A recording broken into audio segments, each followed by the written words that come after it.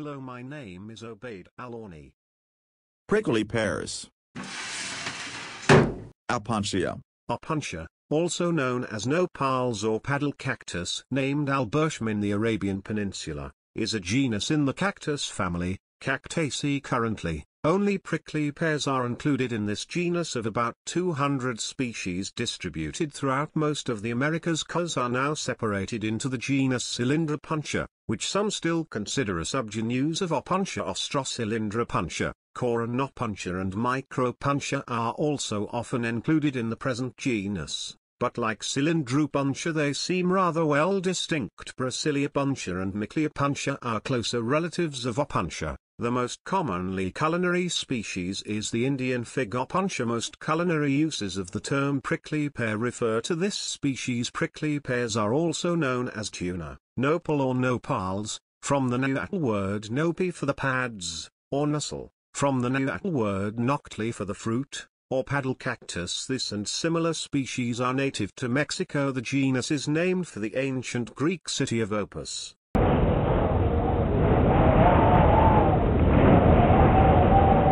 Description: Prickly pears typically grow with flat, rounded cladodes, also called platyclades, that are armed with two kinds of spines: large, smooth, fixed spines, and small, hair-like prickles called glochids, that easily penetrate skin and detach from the plant. Many types of prickly pears grow into dense, tangled structures. Like all true cactus species, prickly pears are native only to the Western Hemisphere. However, they have been introduced to other parts of the globe. Prickly pear species are found in abundance in Mexico, especially in the central and western regions, grown in the Middle East, Morocco, South Arabian Peninsula. They are also found in the western United States, in arid regions in the northwest, throughout the mid and lower elevations of the Rocky Mountains, such as in Colorado, where species such as Opuntia faecantha,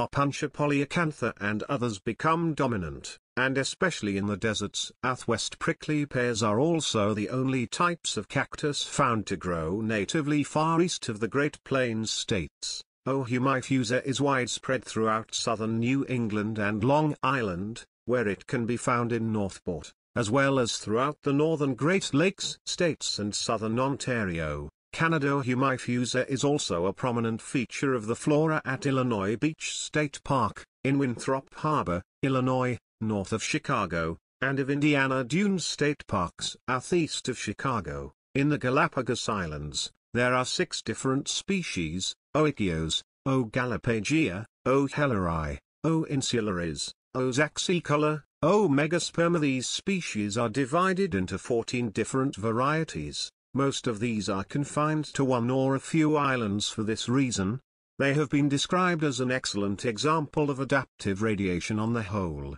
On islands where there are tall, trunked varieties there are also giant tortoises, and islands lacking tortoises have low or prostrate forms of Opuntia. The first introduction of prickly pear into Australia can be definitely ascribed to Governor Phillip, and the earliest colonists in the year 1788 brought from Brazil to Sydney.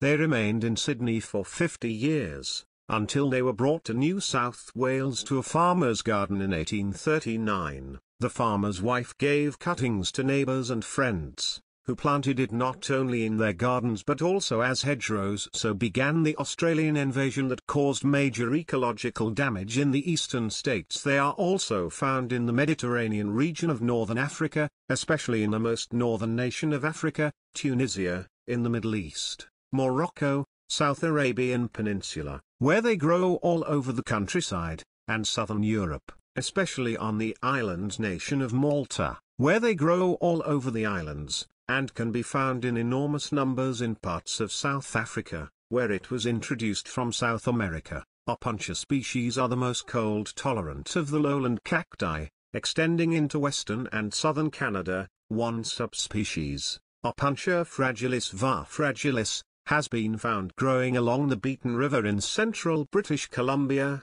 southwest of Cecil Lake at 56 degrees 17 N latitude and 120 degrees 39 W longitude. Prickly pears also produce a fruit that is commonly eaten in Mexico, known as tuna. It also is used to make aguas frescas. The fruit can be red, wine red, green or yellow-orange. Charles Darwin was the first to note that these cacti have thigmatactic anthers. When the anthers are touched, they curl over, depositing their pollen. This movement can be seen by gently poking the anthers of an open Opuntia flower. The same trait has evolved convergently in other cacti, Eglophifera, cos, now recognized to belong into the rather distinct genus Cylindropuntia, are distinguished by having cylindrical, rather than flattened, stem segments with the large barbed spines. The stem joints of several species, notably the jumping Cylindropuntia fulgida, are very brittle on young stems,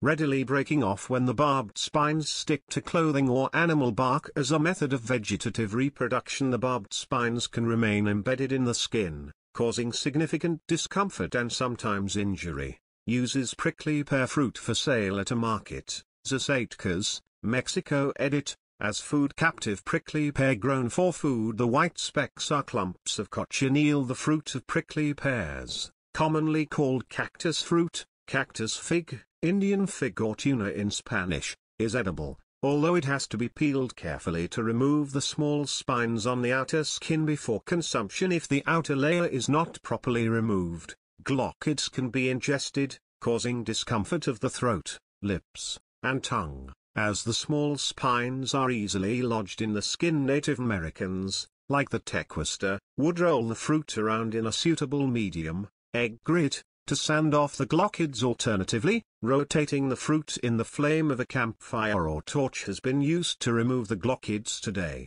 Parthenocarpic, seedless, cultivars are also available. Cactus figs are often used to make candies, jelly, or drinks such as vodka or lemonade. Opuntia ficus indica has been introduced to Europe, and flourishes in areas with a suitable climate, such as the south of France, southern Italy, Sicily, where they are referred to as Ficcidinia or Ficurnia, Indian figs, along the Struma River in Bulgaria, in southern Portugal and Madeira, where they are called Tobago, Figotano or Indian figs, and eastern and southern Spain, as well as Gibraltar, where they are known as chumbo or higo chumbo, chumbo fig. In Greece, it grows in such places as Corfu, and its figs are known as frangasica, French figs, or pavlasica, Paul's figs. The figs are also grown in Cyprus, where they are known as papoutsacica or babutsa, cactus figs. The prickly pear also grows widely on the islands of Malta,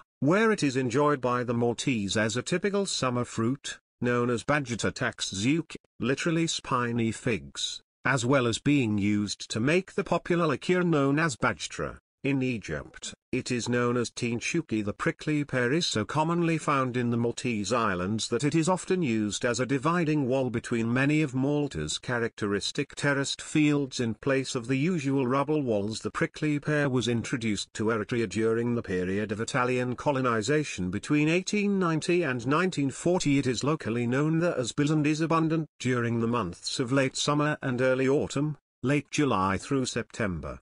The biz from the holy monastery of Bizan is said to be particularly sweet and juicy in Libya. It is a popular summer fruit and called by the locals Hindi, which literally means Indian. In Egypt, Libya, Saudi Arabia, Jordan and other parts of the Middle East, prickly pears of the yellow and orange varieties are grown by the side of farms, beside railway tracks and otherwise non-cultivable land. It is sold in summer by street vendors, and is considered a nice refreshing fruit for that season. Tunny is the local St. Helenian name for cactus pears. The plants, Indian fig Opuntia, were originally brought to the island by the colonial ivory traders from East Africa in the 1850s. Tunny cactus now grows wild and organically in the dry coastal regions of the island. Three principal cultivars of tunny grow on the island: the English with yellow fruit, the Madeira with large red fruit, and the small, firm spiny red young stem segments,